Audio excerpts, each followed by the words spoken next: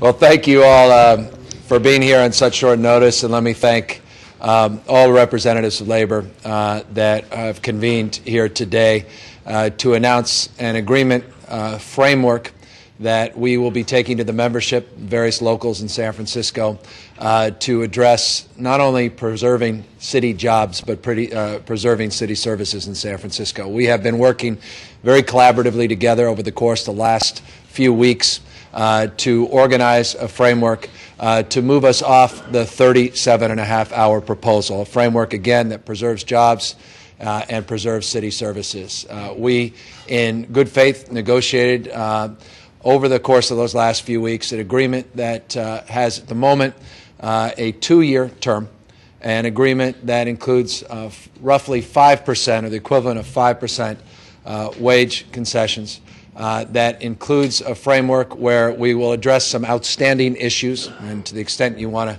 inquire what some of those may look like, please don't, but we're happy nonetheless to indulge you broadly. I think really meets the spirit of what makes the city a special place. I don't want to just patronize the folks around me, but you've heard, members of press, I know you've heard me say this privately and publicly, that every single time we ask the public employees unions of this city to step up, they step up. And it's just a fact. It's an objective fact. Every time we need them to keep the doors open for city services and keep government moving, they step up. And they've done it here again with this tentative framework. And it is a big day in San Francisco. It continues in that tradition of compromise, give and take, and contribution. And that contribution, we recognize, goes always, not just both ways. This is not just about labor management. This is about all of us recognizing our interdependence, the fact that we're all in this together. Every single person you see behind me and next to me, they're customers as well of city services. They care about the quality of services they receive from city government, not just the services they provide, but the services they receive as well. And they care about their friends and neighbors, and they care about the fabric of this city. And that was represented in this framework. This was represented in these negotiations, and I'm very pleased and very grateful. I want to thank, in particular, Bob Muscat, who really led the charge here and really created the framework of collaboration where he got everybody around the table. And you can see a lot of what I mean. When I say everybody, I don't mean literally, but pretty close to literally everybody around the table. The challenge now is self-evident, and let's not overpromise this, and let's be sober. We still have to get the rank and file to ratify, and there's a lot of work that needs to be done. There's a lot of interaction that needs to be advanced, but there's, I think, a collective expectation because of the enormity of the task at hand and because of the framework needing to be resolved quickly in order to get us where we need to go with this budget that's looming, and because of the fact that so many participants came together and agreed, regardless of their particular issues on this framework, that this tentative agreement looks, I think, to be a very positive step in the right direction. But again, lots of work still remains to be done. And so with that, let me turn it over to Bob, who will talk perhaps a little bit more succinctly about what that work looks like in the next few days and weeks. And then, of course, we'll avail ourselves to any questions. Thank you very much. Thank you, Mayor. Thanks, Bob. Thank you. We're very pleased today, and start out by thanking the mayor. These are pretty extraordinary times, and government throughout the country and here in San Francisco is being challenged in a way it has never been challenged before. And fortunately for us, we have the mayor's creativity and leadership to guide us, and he's been extraordinarily patient with us and persistent. He's been here when we've needed him, and in all honesty, we couldn't have put the framework together without him. So I think on behalf of all my colleagues, we do want to start off by thanking him. As the mayor mentioned, city employees have helped in the past, 6 out of the last 8 years, but this is very different than in times past. And what we had to do this time around is something beyond what we've had to do before. But all city employees care most about their services and the city.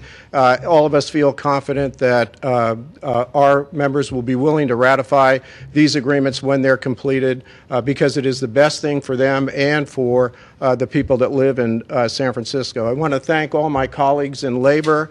Each one of these organizations is different. They have different cultures. They have different structures. And they've tried to remain as patient and flexible as they can so that we could put this kind of a coalition together to present to the city one table, one functional relationship where we can get something like this done in short order. All of the individual unions will now have to finish out the details of their particular agreement and ratify them, but the central table people will assist all those local unions in making that happen and making it happen in a very quick fashion, because our part of this situation is only a small part of a much bigger problem, and the mayor and other people in city management have to move on at the same time and make sure that the rest of the $522 million gap is closed. And all of us not only are glad our part is put together, but also look forward to working with him and his team on the rest of that gap. And we feel some sense of responsibility to help the mayor do that. So thank you very much. Thank you. And I want to recognize Mickey Callahan and Steve Cava for their outstanding work and leadership and stewardship of this process as well, and Greg Wagner, my budget office, and again thank Bob and his team for their patience and their understanding and their willingness to come around the table and work through this process. So with that, we're here to answer any questions, and happy to take yours first. My understanding is that furlough days are a part of this agreement as well? So the 5%, the roughly 5%, will be made up of 12 furlough days. The idea is not to shut government down every other Friday. It's to be strategic and thoughtful about how we do that. There'll be a framework that still needs to be worked out as to exactly what those days will be, but they'll look a little bit like this. If, for example, we are about to all enjoy Thanksgiving holiday with the rest of the public, and city services are usually that day before Thanksgiving, modestly in need, that may be a day that we looked to do a furlough day. For example, the days between Christmas, Hanukkah, and New Year's, I was here this last year. I can assure you not many people were, and I'm not just talking city employees. I want many people running through City Hall doors, and it seemed to me that we should have generally just looked at that week anyway. That will be some of the days we'll look at for a furlough. So we're going to work through that language. Essential services will always be protected. We'll be thoughtful about how we furlough, so it doesn't cost us more in overtime. It doesn't cost us money because we're not receiving some federal match or state match or some other enterprise contribution. We'll be very strategic, not make the mistakes, candidly, the state of California has made, which has been a terrible process in terms of furloughs. This is one done in collaboration with our labor leaders, and will be strategically considered. How many people will be laid off under this altered plan? Well, we hope this substantially mitigates and reduces the number of layoffs. That being said, we're still processing what this ultimately means. Bob made the point that this is part of the solution to get us to a balanced budget. It's not the entire solution, quite the contrary. So we'll still be looking at the prospect of some layoffs, but this significantly reduces the number of layoffs. If this is ratified, what the rank and file, the men and women represented by the leadership right here, will be saving hundreds, if not thousands, of jobs. And that's a very significant thing. Mayor, if in fact this is only 5% and the 37.5 work week assumed a much greater savings, how could there possibly be fewer layoffs? Well, again, I'm assuming the status quo because by no means had we completed the processing of that 37.5 hours. That being said, the numbers are significant in two ways. One is the 37.5 hour proposal did not include every city employee, as you recall. Quite the contrary. This more broadly does. Now, there's still some outstanding negotiations we're having with police and fire and others, though I want to thank our fire representatives for being part of this collaboration and this discussion. That gives me some confidence as we move forward in those negotiations. MAA and others that will be part of ongoing negotiations. But again, I think this gives you a framework of what we hope and expect from them as well. And that's one way that it gets us close to a similar dollar amount. Not exactly the same dollar amount, but gets us substantially there. What dollar amount? If you add the enterprise departments, we're getting close, not there, but just shy of 100 million range. So if you add it all up, it's in that range. It's a little shy of that on an annual basis. What's It's a 2-year agreement.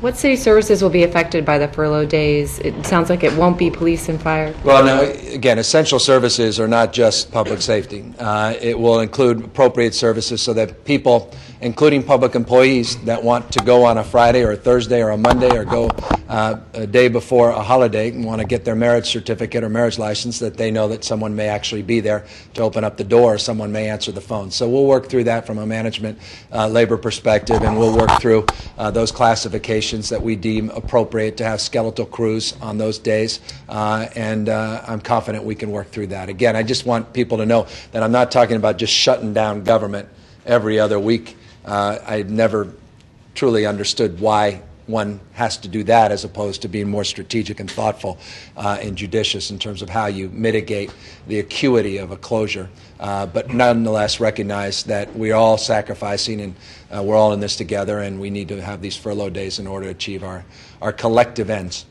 Does this include not doing as much outsourcing? Yeah, well, there are a number of other things, and what I think was very helpful about this process is we clarified our intent, not just in terms of labor management issues, but also in terms of the larger budget. And there's a lot of things that are said about, well, what else we may or may not be doing with the budget. We had a chance around the table to talk more specifically about that, and those were part of those discussions I was referencing a moment ago. So there's more clarity. I mean, again, we're going to have to be making a lot of tough choices here, not just with labor, but with nonprofits, with others in city government that have personal service contracts and other contracts, and they're part of the solution as well. And so they should expect, and many, trust me, already are quite familiar and aware that we'll be knocking on their door to discuss ways where they can step up to the plate to help us with this deficit as well.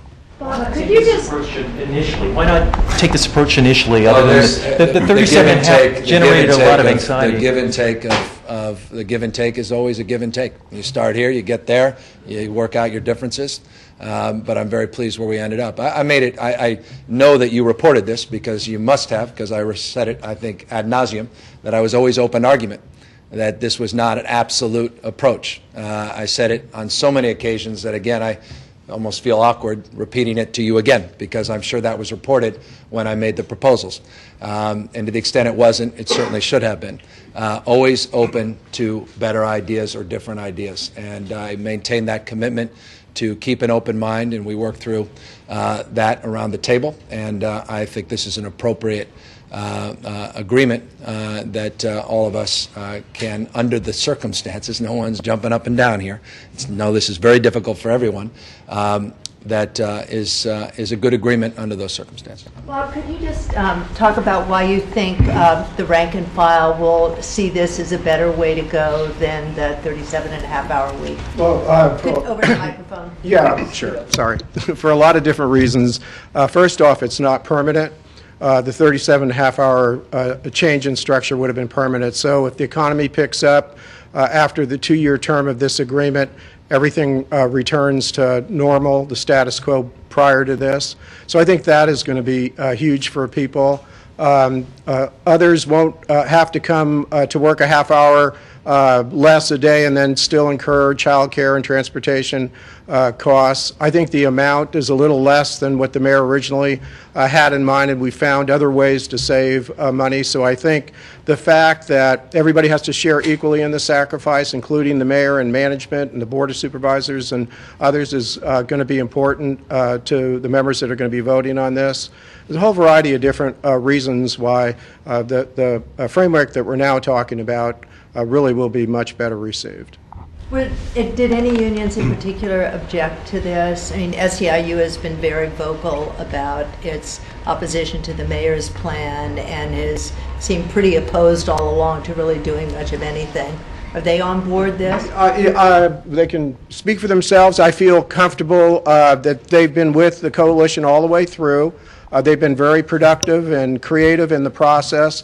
Their members met over the last 2 days and support the general framework that we're talking about. How this framework gets applied to different unions may vary, and we're trying to provide SEIU, which has a very complex membership structure, provide SEIU the maximum flexibility in terms of implementing this framework for their membership. But it will, in fact, equal the amount that everybody has agreed to give back to the city, and that's kind of the beauty of the flexibility that the mayor has been, been agreeable with, and I think will work for all the different unions that you see represented behind us. And let me just say, and I mean this completely, congruently, SEIU has been at the table. They've been extraordinarily respectful and responsive and engaged, and I couldn't be more pleased. I mean that. Regardless of what may be happening here or there, it has been a very positive working relationship, and I'm extraordinarily pleased they're here today. But as Bob said, all this still needs to be processed. Everyone has own unique challenges and needs as it goes towards ratification, and we've committed ourselves to working very collaboratively over the course of the next week or two to get there. Is this one of those deals where you're not going to be rescinding the layoff notices now, and as unions ratify, that then for those particular unions it would be rescinded, so it could possibly still stand for some of the groups and not for my hope and expectation is that that proposal is off the table, but that will happen upon ratification, as you state. And do they all have to ratify it for it to be we'll off just the do table? one by one, and we'll move forward as quickly as there's ratification, as quickly as for those classifications and those representative classes, we will move away from that proposal. But my question is, do they all have to do it? No, we'll process this. There's a hope and expectation because of this unique, I won't call it unprecedented, but in some ways you could argue unprecedented collaboration over the course of the last number of weeks, roughly month, that we're all in this together. And I'd like to think, out of respect for that collaboration and respect for one another, that everyone recognizes they all want to be participants in this framework, and how they get to these numbers in terms of that framework is subject to their unique needs and challenges, but that we all recognize we're in this together, and we hope that all these notices are rescinded. At least that's my hope and expectation. Why does this have to be ratified and the part-time work week didn't have to be? Well, we don't want to get into legal disputes, and they could argue one thing, we would argue another. But this was this ultimately requires a ratification. Layoffs generally, forget the 37.5-hour proposal. If we just did layoffs, they do not. I'm trying to avoid layoffs. I'm trying to keep people employed. And that was my stated intent from day one, whether it was received favorably or not. That was always the intent. And there's a different proposal now to achieve a similar end, and that requires, in this case, this process requires ratification. And you had said before there wasn't time to go to each union individually. That's why we pull everyone in the same room, and we've been working so collaboratively together, and that's really been the great benefit. I mean, you wouldn't see, trust me, just getting every one of these folks on the same schedule. That's deserving of a press conference itself. Ratification votes will begin when? Well, we have another week of individual union meetings with a few of the unions that have issues that need to be resolved that aren't central table issues. Hopefully we'll get that all done by the end of next week, and then the following week the ratifications will take place. If you are the leader of a small union, that process is a lot simpler and a lot quicker than if you're the leader of leaders of SEIU, which is 10 times as large as some of the other unions. So, but I would say within the next 3 weeks we should hopefully have it all worked out and ratified. Do these furlough days apply to the mayor's office and board and elected officials? Our position is they do. Well, as you know, the mayor's office, led by example of my chief of staff, already contributed 15%, as have I, on top of the fact that I didn't take the raise a few years ago. So I'm $60,000, $70,000 into the contribution in terms of general fund, and have been for some time. And we've asked, as you know, department heads give back more, and we'll be having a department head meeting about some of our management classifications, without getting into negotiations there, to come up with some creative ideas as well. We're recognized we need to lead by example. Does this include the Board of Supervisors? Supervisor Bevan Dufty, coincidentally, is to your left. And we appreciate the supervisor coming in. Individual board members have made decisions to make concessions. So I don't want to speak about myself to put anyone in a different light, but so several members of the board have previously made concessions and have made additional concessions to reach what the mayor was seeking. And the board aides are represented, and so we expect, as representative employees, they'll be participating as others. But they voted against. You'll have to talk to them, Barbara. Yeah, I can control what I can control in terms of trying to influence and process and coordinate and collaborate. The board has its own role and responsibility. You said this was good for the public, but could you explain why having City Hall basically closed down for, let's say, 2 weeks is better than having a few fewer people here, 1 half hour in the morning or 1 half hour in the afternoon? That would be a bad thing. That would be a bad thing, but I haven't heard anyone talk about closing down City Hall for 2 weeks, not a human soul. Well, you just mentioned between but I recall my preamble, which was quite clear, I hoped, but clearly not enough. Okay, any day, to have City Hall completely closed any normal business day. In fact, my preamble was we do not want to shut down on a Friday, a Saturday, a Sunday, even during the week. We want to look strategically at city services, look at their use and utilization patterns, analyze that, make a determination based upon the time, manner, place that those services are typically used and sometimes when they're not accessed in a significant way, and make the determination based on that judgment when the best day to reduce the hours or shut down an operation for a period of time. So you're just talking about reduced staff, not total closure. That's exactly right. Yeah. Would it still be the same exact 12 days or different groups? No, we move it around. That's all subject to... No one has ever talked about all 12 days being in the form of closure or partial closures. Maybe a portion of them might, but the majority of them will be an individual scheduling decision. So nobody's talking about 12 days of closure. Yeah, really important point. That's why I started with it, and let me repeat it, and I'll write it down. Confusing, though. It sounded We're not shutting down services 12 days a year. Government is not going to come to a screeching halt and black out 12 days a year. It will be very strategically and thoughtfully done in a way where hopefully most impacts won't even be noticed. I mean, that would be the ideal. And that's just, and you say, well, how's that possible? Well, next year, you'll see exactly how it was possible because we'll have to work through it, process it. It's good judgment, good leadership, good labor leadership, good management leadership, and we'll work through that. All right. Okay. Thank you. Thank you all. Thank you, guys.